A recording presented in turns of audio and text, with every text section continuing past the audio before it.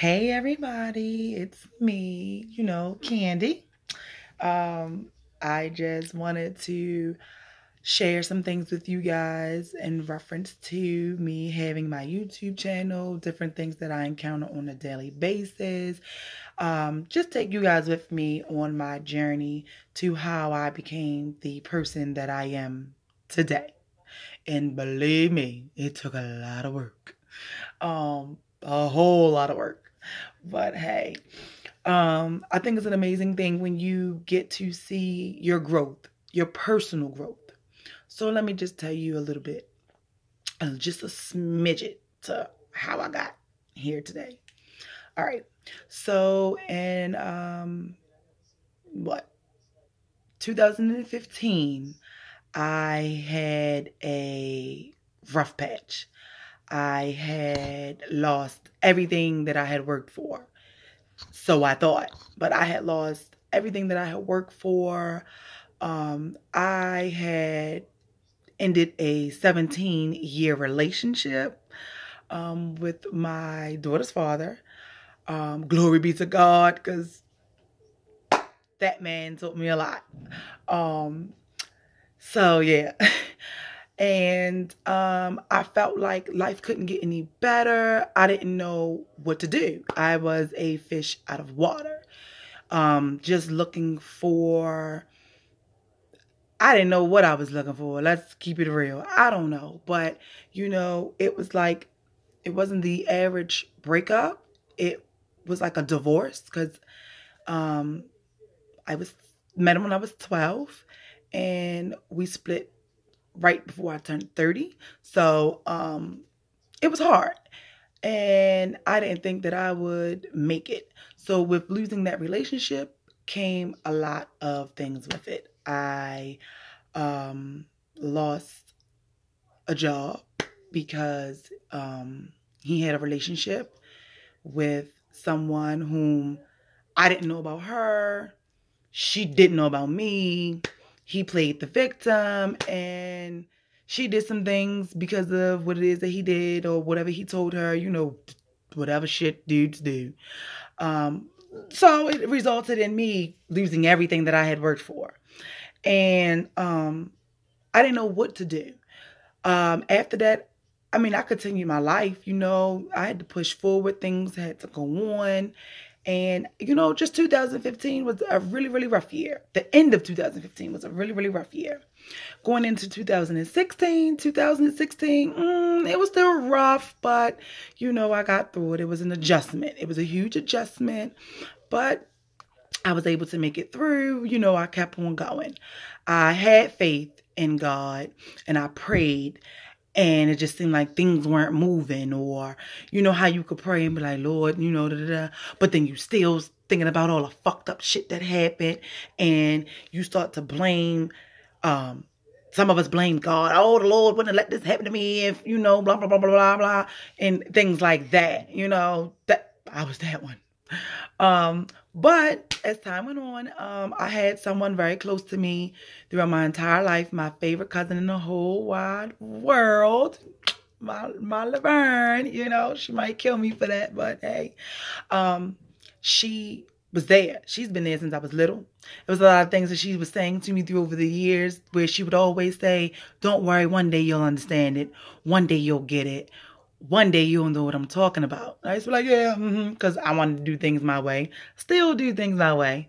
But, however, with that being said, she was there throughout everything, through any ups and downs, through everything.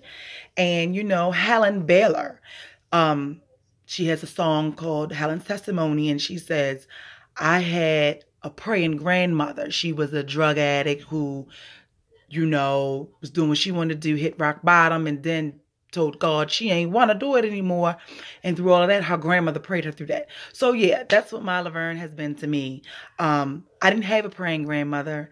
I had a praying cousin. Okay. Be out of this world, a praying cousin. So get you one. But yeah, she was everything. She's been there. I I was, like I said, I was lost. You know, everything that I had once knew as far as my family, for me and my child, and all the things that I had wanted, it was shattered. It all went away in this 17-year relationship. And I lost my career behind it. So basically, I lost my career behind loving the wrong person for so long. So with that being said, I had to come to the conclusion that, you know what, Candace, you cannot blame God. You cannot blame anything. You cannot say, oh, he did this, or he allowed her to do this, or no. I had to take responsibility for it myself, because I played a huge part in everything that happened to me. So I am a strong believer of what you put out into the universe, you'll get back. Anything that you think negative, positive, you manifest it, you bring it into your world. I'll get into that later on, maybe another video, as to how it works for me and how I know that what I put out into the world, in the universe, hears it, it comes back. So anyhow, so yeah, so that's how that happened. So, like I said, in 2016, things started to pick back up, and, you know, everything was going okay. You know, it wasn't the best. I was still battling with, oh my God, you know, I lost my family. You know, oh my goodness, how could he do this to me? You know, all that shit we do. And then it wasn't until 2007 freaking teen that I became so grateful and appreciative for everything wrong that happened to me. When I look at it now, the things that I went through in 2015, the drastic blow that I took in 2016, baby, you could give it to me 5 more times. Do you hear me? If I would have known that was going to have this, and where I am now, waking up with joy, so much joy in my heart, happy, getting to know me, knowing that anyone that I deal with or anyone that I meet, you will not be my happiness. You will add to it, because I'm already happy with me. Right? So, honey, it could happen again. But yeah, so, you know, he taught me a lot, you know. Shout out to him. So yeah, this is what I really like to talk about. I want to talk about relationships, friendships, just anything, you know, everything. Also, when you're trying something new, because this is new for me, when you're trying something new, whether it's a different job, a new career, or a promotion, people are going to always have something to say. Always have something to say. And that's the one thing that I had to constantly remind myself. You know, people are going to always have something to say. Hey, Candace, after you write your book, someone's going to always have something to say. It's going to be somebody on your timeline or one of your Facebook friends, and they're going to say, oh God, here she go. What she got to do? But guess what? Sometimes they be the same people that go back, scroll, click the button, and they listening. Okay? So with that being said, go for everything that you want in life. If you're starting a new business, if you're trying something new, a lot of times you have to protect yourself and you have to protect your dreams. You can't tell everybody what you're going to do. I know you want to, I know we want to, but you can't. You just cannot tell everybody what you want to do sometimes, because you don't know who's praying against you, or you don't know who is secretly hoping that you don't succeed. You know what I'm saying? So that's another reason why I keep a lot of things to myself. So like I said, so 2015, things went haywire. 2016, 2015, things went haywire. 2016 got a little better. Throughout that, I lost a lot of friends, but I don't know if I could call them friends, because like some people had already fell by the wayside before whatever happened to me in 2015. But along my journey, I met some wonderful, wonderful, wonderful people. And a lot of those people I still talk to today. So yeah, anyhow, I not only lost a relationship, I not only lost a career, I also lost friendships. Some of those friendships were people that I've known for years. And, and it's fine. And some of them were people that I didn't know. However, that also made me appreciate the people that are present in my life today. Because throughout everything that has ever happened to me, childhood on, you know what I'm saying? I have some people that have been there, and shout out to you guys. You know who you are. I can't blast y'all, but shout out to you. I really have some good people. It's not a lot, but I really have some people that's really been here with me through everything. It has not turned their back on me, not one time.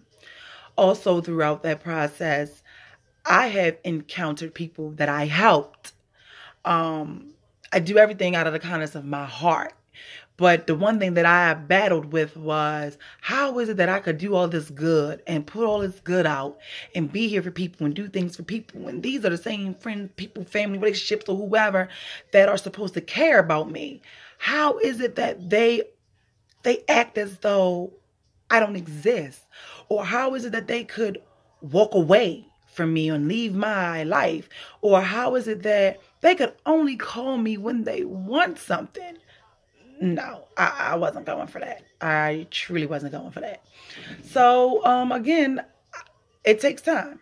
But I had to learn that, hey, Candace, you continue to sow your seeds throughout this earth. You aren't perfect. You don't change who you are because of the people that you encounter. Everybody that is in your experience, they're either going to grow with you in your experience or they're going to grow away from your experience. And however it goes, that is okay. I have people that they have not done anything to me. You understand? We just don't talk. I'm not mad at them. They aren't mad at me. You just can't grow with me where I'm going, and that's fine. I've had some people that I've dealt with, relationship wise or whatever you want to call it, a friend or whatever. I don't know if you leave it up to me. I've really only had like one relationship my entire life because I was with the same guy for forever. I met other people, when we went through our things, but I really only had one secure relationship. I mean, that one dude that could come take me away from any and everybody I was with. But when that happened, I wanted to take the time to know me. I am not a person that jumps from relationship to relationship. I don't care how good it looks. I don't care how good the sex is, how good we talk, how many I miss you, good morning text, how great you are to me. I don't care about that. If I'm not ready to be in a relationship with you, I will not be in a relationship with you. And I think that's what a lot of people get hooked up on. So, I can't say these things to you, like be wary of these people, because I don't know. Everybody has different things and everybody shit work out different for them. But for me, I'm very, very weary of people who go from relationship to relationship. Like, I was in a 17-year situation. He went his separate ways and he dove straight back into a situation. Now, me, I'm like, damn, we were together 17 years. How do you just go and do what you do? But that ain't none of my business. What you able to do I'm not able to do. I encountered someone else who was like, oh, I love you. I'm in love with you. And you, boom. We stopped talking and they're in a whole nother situation. So it's like everybody's definition of love or being in a relationship, everything is different. And I don't work like that. I am not going to just jump and dive and move from one situation to another situation because what? I'm taking baggage with me. Everywhere you can replace the person, but the one thing you cannot replace is you. You take you everywhere you go. So it didn't matter to me who the person was. I'm still going to be the same. So no, I'm not about to just be with you because you're doing good and we're getting along and everything is just so peaches and cream. No, you got to work for it. Another thing, like, people, it's like reading a book. You have to take the time to get to know people. I look at everything like it's a book, and someone else told this to me.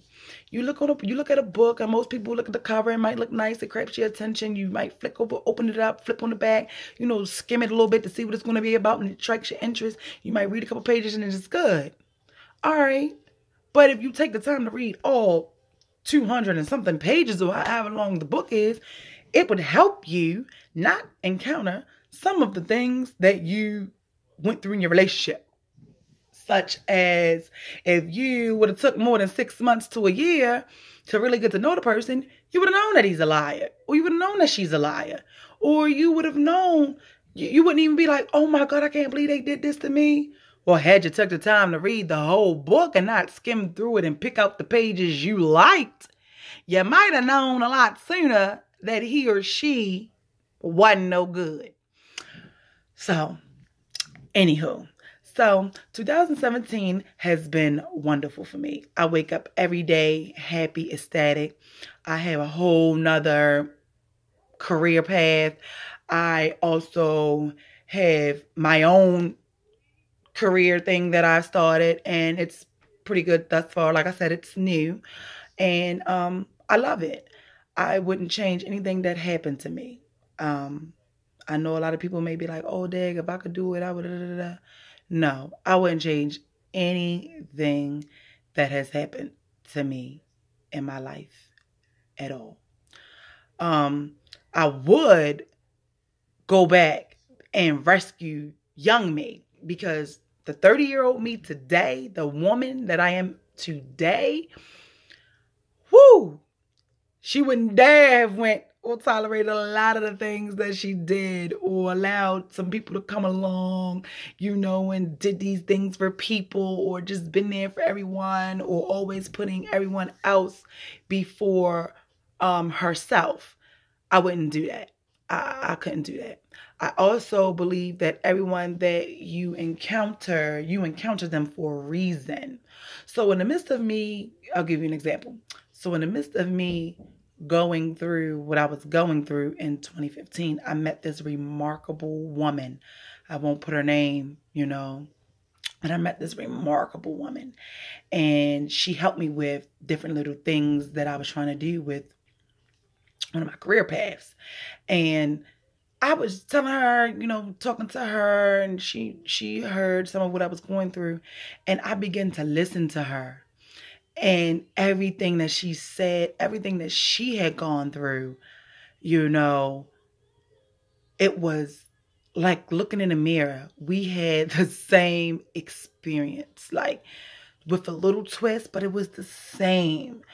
So it's like, oh, you got to pay attention sometimes when people talking to you, because sometimes God will have somebody come walk right into your life, and all you got to do is listen, so you don't have to make the same mistakes, or so that you could learn from what's going on with you, and you can do a whole nother avenue. You got to listen. So I pay attention to everybody. I don't let everybody touch my head. Hey, how you doing? No. I don't let everybody touch me. Hey, no. Positive vibes only. I don't want your energy on me. I don't know what God you pray to. I don't know what you do at night. I don't know what you do in your life. I don't want none of them demons jumping into me. So don't touch me. Just say, hey, from afar. But, yeah. So again, we had some of the same experiences. And I was like, wow. And she taught me some things with me just listening. So, yeah. That was great as well. Again, another time, going through my situation, I had no faith. I said out my mouth, oh, God got this, but I didn't believe it. So it's like, you have to believe it. You can't just say it. You have to believe it. You have to know that in your heart of hearts, that no matter what you go through, no matter how hard it looks, that God got you. If that's who you believe, God got you. God is love. You understand? He's not chaos. He's not dysfunctional. He's not violent. He is not any of those things. Anything jacked up that you can think of, any word you want to use, God is not those things. God is love. Nothing but love. Going through that, I felt like, oh my God, I did all of these things right. Why is this happening to me? He wouldn't let this happen to me. And it was like, girl, you can't blame him. You better shut up and check yourself. And that's what I did. So right before I started to turn 30, I started changing. I turned 30 February. Everybody that knows me knows my birthday's a big deal. But right before I turned 30.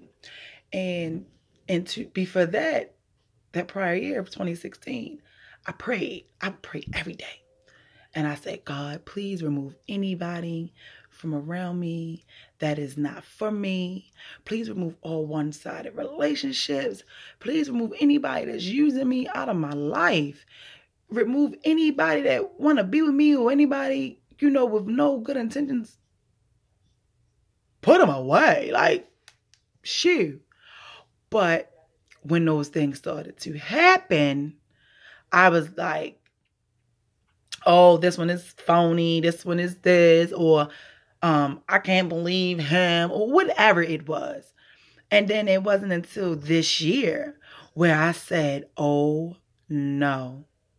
Candace, you prayed and you asked God to remove those things, to remove these people. So why are you saying what you're saying? So it clicked one day and I was like, thank you, God.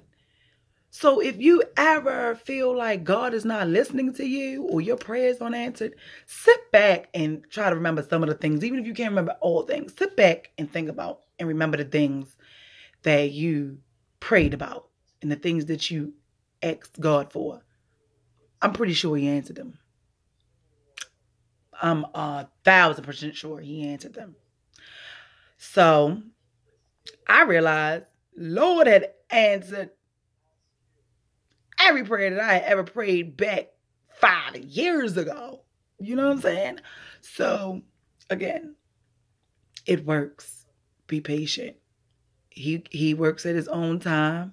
And depending on where you are, what your belief is, sometimes it could work quicker for you than others. It's all in where you are. With that being said, I realized that God didn't allow all those things to happen to me. Some of them, but not all of them. Because you got to learn. In order to get through it, you have to grow through it. I had to forgive, the situation that occurred to me, one of the hardest things. I remember one of the people I'm good friends with today, I used to talk to her like, I don't know. How do I know if I'm forgiving somebody? I don't know how to forgive. And it's like, you'll know, or you ask God to show you because you're going to block your blessing. So that's what I did. I forgave a lot of people. I forgave people who didn't even know they had been forgiven, because you don't have to let everybody know. You don't have to let everybody know you forgave them. Well, I know I didn't, but I did. I had forgiven a lot of people. I had prayed and asked God to just continue to make me a better person, to lead me down the right path with any and everything that I may want to do. And he's done that. He's still doing it. And I love it. Blessings, everything, life has been pouring into my life. And even if I'm not where I want to be or where I feel I should be, I damn sure ain't where I used to be. Okay? Far from it. But, yeah. So everything takes time. Everything takes time.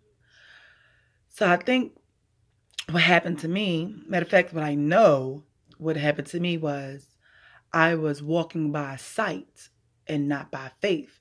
Because it's hard to see the outcome to something when you in the midst of the storm. When you're in the midst of the storm, you can't see nothing but that storm. I couldn't see no way out of what had occurred to me other than what had happened and what I was going through. So I was like, oh, you ain't really using the faith thing too much, because, homegirl, you feel like you can't even make it through whatever. So I was like, dang. So I turned around and I began to have more faith. And I began to pray, give me more faith. Help me come to terms and at peace with everything that has occurred in my life. Childhood, adulthood, motherhood. Let me come to terms with all of those things. And I asked God to forgive me and love me unconditionally and forgive me for all those things that I allowed to come into my experience. See, true forgiveness starts with yourself. You have to forgive yourself first for anything and everything. And that's what I did. I reached out to some people throughout this whole journey from 2015, maybe even before 2015, up until now, and just said, hey, I was probably rude as hell. I'm still her, though. She's still in there. Don't, Natasha come out fast. But I just had things that I wanted to say. And it had nothing to do, I didn't care how they would respond. I didn't care how they would react. I didn't care if they would even respond. It was for me. It wasn't for you. It was for me. So I did that.